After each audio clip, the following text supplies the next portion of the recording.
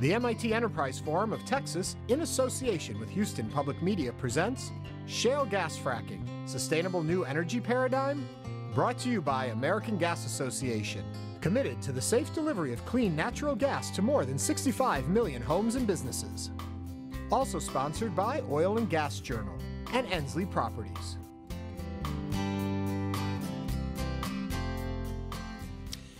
Good evening.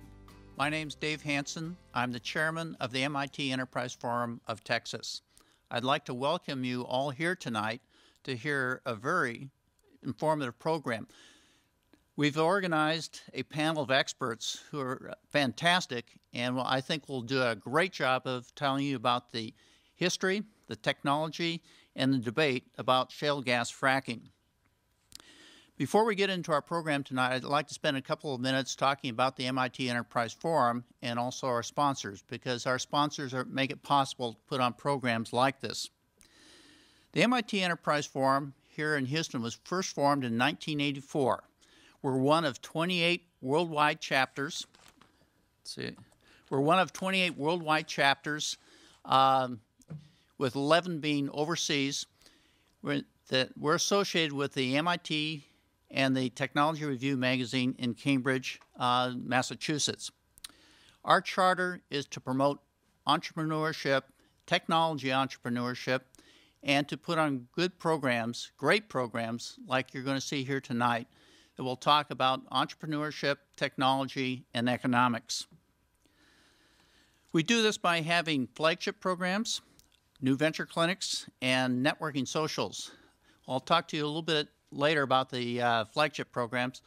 The new venture clinics are where we bring in startup companies to talk about their business and give a presentation to a panel of business experts.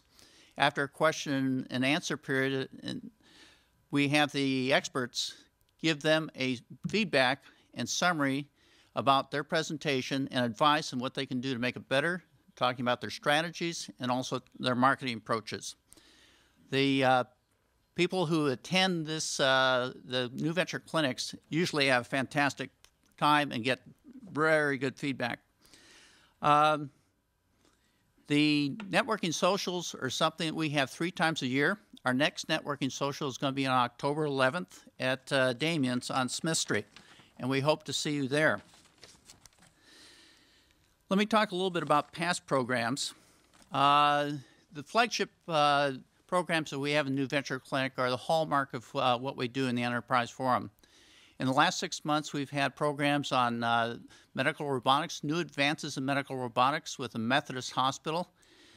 We've had the MIT View from the Top with the MIT Alumni Club, and that's where we had MIT alums who are CEOs and CIOs of their organizations here in Houston talk about their companies and their perspectives on what's happening in the business environment. We also had John Hofmeister talk about energy and energy policy back in February. Coming up in the future, we have flagship programs talking about the business forecast for the 2013 business year. You know, we have an economist from the Federal Reserve as well as Compass Bank who will give you great insight as to what's going to happen. In November, we have a program coming up with Norwegian Transatlantic Council talking about collaborative research and education and the challenges of collaborating technology transfer and also commercialization. This is in combination with Rice and MD Anderson, and it's going to be a great week, and we're one of the programs that's part of that. Also coming up in the future, we have programs that we're planning on cancer research, and new cancer therapies. We're looking at making a program in stem cell research and the commercialization of stem cell research. And we're hoping to get a program and form a program on the exploration of Mars, and particularly the new rover that's up there on Mars and some of the latest advances. Let me talk a little bit about our sponsors. The event sponsors for tonight, I can't say enough about sponsorship because it's very important to us. We could not put on programs like this without our sponsors. And tonight we have the American Gas Association, Ensley Properties, and the Oil and Gas Journal who've sponsored our program. Chris McGill from the American Gas Association could not be here tonight. He's in Washington, D.C. But we have Linda Ensley and Jim, or actually Bob Tippy taking Jim's place, who will be saying a couple of words about being a sponsor here for the MIT Enterprise Forum. So Linda, would you come up and say a couple of words? Thank you for inviting us tonight. We appreciate it. Ensley Properties, Inc., EPI, as a lot of people know us, provide land services to clients all over the country. We provide landman on a contract basis. Just to tell you a little bit about a landman, we do a lot of research. We do negotiations. Sometimes we draw maps. Sometimes we are a mathematician and calculate interest. But we're a big part of the oil and gas process. Tonight is going to be very interesting to all of us because the landman these days are critical to the new technology and all of the different changes that have happened in the new technology. For example, we used to drill directional holes and we'd go out and purchase a 40-acre lease and run title on 40 acres. Now we're talking about thousands of acres in order to drill one well. So what that does is that creates a great deal of demand for landman and our business. EPI is certainly one of the premier land service companies. We're proud to say we've been in business for 20 years now, celebrating our 20th year. We hope that we supply some of the best and most valued contractors and landmen to our clients. We also provide a temp to perm as well as do recruiting for folks in the oil and gas industry. The well wouldn't be drilled if the landman wasn't negotiating the deal. We do appreciate being involved tonight, and we look forward to hearing what our expert panel has to say. Thank you. Yep. Bob, would you please come up?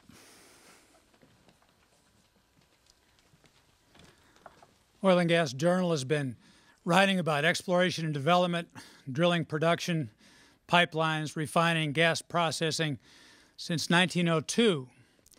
And no, I haven't been on the staff quite that long. That perspective gives us a solid basis from which to appreciate statements like people are now producing from the source rock. It gives us a perspective to appreciate how strategy in the oil and gas industry has changed, where the emphasis is diminishingly on finding the reservoir and increasingly on figuring out the reservoir. And it also gives us the perspective to appreciate the tremendous supply potential that becomes real when we make incremental steps in technology and low-quality reservoirs and get exponential growth in recoverable volumes of hydrocarbons. This is truly an important subject, and just as important is that the industry pursue the prize with safety and environmental responsibility, because we recognize how tremendously changing this is on the industry and on the supply potential of the United States, and the importance of realizing that potential responsibly. The Journal was eager to sponsor this event, and especially so when we saw the quality of the speakers. We're very happy to be here. Thank you. Thank you very much, Linda and Bob. I can't say enough how important sponsors are to us. So I want to really thank our event sponsors for allowing us to put this program on at Channel 8. I'd also like to take a minute, too, and just talk about our annual sponsors, because they also play a very important part in helping us put together programs throughout the year. Our biggest sponsor, our leading sponsor, is Westlake Chemical. And James Chow should be here tonight representing Westlake Chemical. He's an MIT grad and has been a sponsor for about 3 years now, and we really appreciate that. Mark Montgomery is here from BBVA Compass Bank. He's president, and Compass Bank has also been a sponsor of the MIT Enterprise Forum as a platinum sponsor for 3 years now as well. Farnsworth and Von Berg, attorneys at law. Tonight, Fran Von Berg and Brooke Farnsworth are here. Fran is also our vice chairman in the MIT Enterprise Forum, and we appreciate not only her sponsorship, but all the work that she's done as a volunteer to help the organization be successful. On our gold sponsor list from Bank of Texas, Pat Green is here. Pat is also on our New Venture Clinic Advisory Board and helps new startup companies. From the Bank of River Oaks, we have Ed Lowe and Robert Rainey, who are here tonight, and we thank them for coming and being a sponsor. Brandit, Tad Groh is here representing Brandit. Brandit puts together the graphics and the taglines for a lot of our announcements. So if you like what you see there, I would suggest that you see Tad. Joe Guyman is also one of our sponsors, and he's also our photographer here tonight. So you've probably seen him around clicking pictures. From the Houston Technology Center, we have Marianne Maldonado, who's the vice president there, representing them. And I would like to say that the Houston Technology Center has been a very good supporter of the MIT Enterprise Forum. We hold all our new venture clinics there. We've held some flagships, and we really appreciate what the Houston Technology Center has done in working with us and supporting us. And then from the Houston Chronicle, we have Roberta Coalition. She's representing the Chronicle. She's also an MIT alum, and she was part of the MIT View from the Top panel that we had earlier this spring. So I want to thank all of our sponsors and companies that support us. Again, we could not do it without you. All right, I think we're about ready to start our program, and I'd first like to introduce Niall Henderson, who's our program chairman and put together this fantastic panel of experts. And I think that as you looked over their resumes, you will be very impressed by what they've done in the past and the knowledge that they bring to this program. So, Niall? Thank you very much, David. I'm very honored to be the program chair for the MIT Enterprise Forum. As you've heard from David, one of our primary missions is to host topics of interest to the local community. And I think everyone would agree that there's few topics currently that are of more interest to North America than the development of natural gas and shale gas. So as I think is widely recognized, it's one of the biggest developments in the energy industry for many decades. It has a lot of potential to transform U.S. energy security, but equally it has also raised quite a few areas of concern. So we look forward to a very interesting and informative debate this evening, and I'm delighted that we've got such a revered panel of experts here to talk us through the issues. In particular, I'm delighted to introduce David Blackman as our moderator for this evening. David is currently the Managing Director for FTI Strategic Communications, and over the course of a 33-year career in the oil and gas industry, he's held various roles, most latterly as Director of Government Affairs at El Paso, Director of External Communications at Shale E&P, and Corporate Affairs, Vice President of Corporate Affairs at Burlington Resources. David has also served as the Texas State Lead for the Americas Natural Gas Alliance.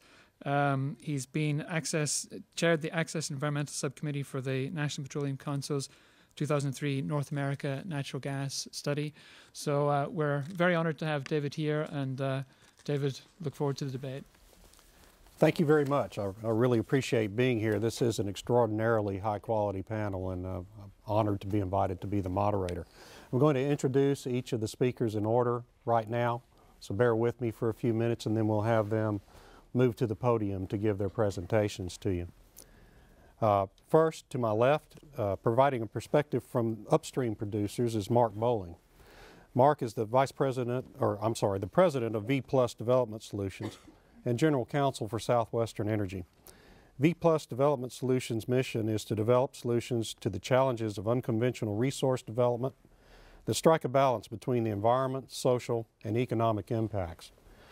Prior to joining Southwestern in 2002, Mark worked in private practice for many years as a partner at Fulbright and Jaworski. Mark was recently appointed by New York Governor Andrew Cuomo to serve on the New York Advisory Panel on high-volume hydraulic fracturing and participated in preparation of the Atlantic Council report on European unconventional gas development. In recent times, Mark has helped lead an effort along with EDF, the Environmental Defense Fund, and other environmental NGOs to develop a model regulatory framework for hydraulic fracturing operations. Mark is a member of the American, Arkansas, and Texas Bar Associations and is a regular speaker on a variety of topics relating to development of unconventional resources. Mark, thank you for being here. My pleasure. Professor Dan Hill is the holder of the Noble Endowed Chair and interim head of the Petroleum Engineering Department at Texas A&M University. Previously, he taught for 22 years at the University of Texas at Austin after 5 years in the oil and gas industry. Professor Hill is the author of the SPE monograph, Production Logging, Theoretical and Interpretive Elements, co-author of the textbook Petroleum Production Systems, co-author of an SPE book, Multilateral Wells, and author of over 150 technical papers and 5 patents. He has been an SPE Distinguished Lecturer and was named a Distinguished Member of the SPE in 1999 and received the SPE Production and Operations Awards in 2008. Professor Hill currently serves on the SPE Editorial Review Committee and is the chairman of the SPE Hydraulic Fracturing Technology Conference. Professor Hill, thank you for being here. Jim Marston is the founding director of the Texas office of the Environmental Defense Fund, EDF, located in Austin, where he has served since its beginning in 1988. Jim is the vice president of EDF's National Energy Program and also serves as regional director of EDF's Texas office. Jim has advocated for some of the most innovative state legislation in the country, including the Texas Renewable Portfolio Standard that led to almost 10,000 megawatts of new wind energy in Texas, by far the most in the country of any state. He is the leader of the Pecan Street Project, a partnership that includes Austin Energy, the University of Texas, the Chamber of Commerce, and several clean tech companies aimed at making fundamental changes in the nation's electricity grid. From 2002 to 2009, Jim was EDF's State Climate Initiatives Director and was instrumental in helping the introduction of a wide range of legislation and regulations to reduce the emission of greenhouse gases, including the passage of the California Car Greenhouse Gas Standards in 2002 that ultimately led to national greenhouse gas standards for automobiles in 2010 and the passage of AB 32 in 2006. Jim, thank you very much for being here. Mike Watts is the Director of Fracture Stimulation Affairs within the Production Enhancement Service line of Halliburton Energy Services. In his 30-year career with Halliburton, Mike has served as VP of Business Development for Halliburton's RED Technology Alliance, Director of Strategic Sourcing, Country Manager for Russia, and Integrated Solutions Manager for Latin America. Mike's experience includes 10 years in field operations. Mike is a member of the Society of Petroleum Engineers and holds a Bachelor of Science degree in Civil Engineering from Auburn University in Alabama. Mike, thank you. And David Neslin, our final panelist, is currently a partner at Davis Graham and Stubbs Law Firm in Denver. For the past 4 years, he served as director of the Colorado Oil and Gas Conservation Commission. During his tenure, a history-making tenure, the commission worked to balance energy production with environmental protection by undertaking the first comprehensive updating of its regulations in more than a decade, issuing a record number of drilling permits, implementing new environmental requirements, collaborating with local governments, and adopting a set of hydraulic fracturing regulations that are considered a national model today. David served as chair of the State Review of Oil and Natural Gas Environmental Regulations, Inc., a multi-stakeholder organization that conducts peer reviews of state environmental programs, and as Colorado's representative on the Interstate Oil and Gas Compact Commission, a multi-state agency that provides leadership on U.S. oil and gas issues. David also assisted the Groundwater Protection Council in developing and promoting the hydraulic fracturing website frackfocus.org. David has testified before Congress and frequently speaks on hydraulic fracturing and other energy-related topics. Before joining the state, David spent 24 years with the law firm of Arnold and Porter, where his practice focused on environmental law and public land. David, thank you very much for being here. Let's have a round of applause for our panelists. With that, Mark, I'll turn it over to you. Thank you, Dave.